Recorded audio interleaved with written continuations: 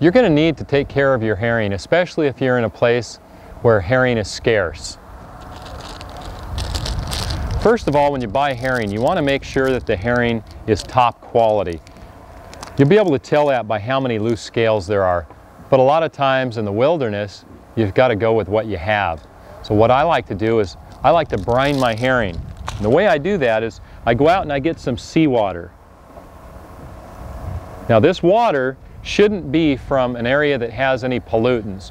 You want to go out of the harbor, if you have your boat in a harbor, and get your brining water, get the good salt water away from port, because in port you've got a lot of pollutants from boats. So what I've done is I've gone to get some good quality water.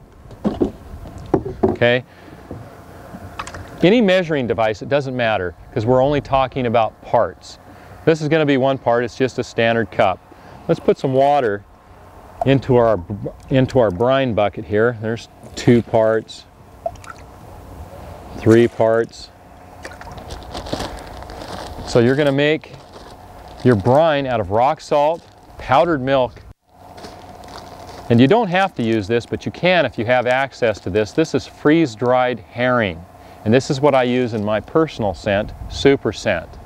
You can get freeze-dried herring off the internet at halibut.net, but you don't have to use this. This is just going to give it an added scent.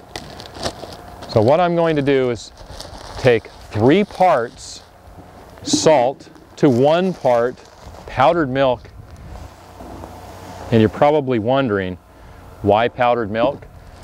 Powdered milk will act as a preservative, and it's also going to brighten up the herring. Now the freeze-dried herring, don't have to be precise, just put a little bit in. It kind of looks like dried up wood, but whew, boy, that's potent. Put that in there.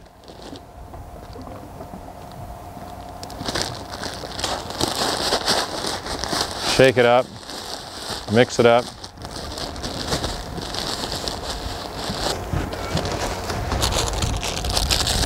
Now let's put our herring in there.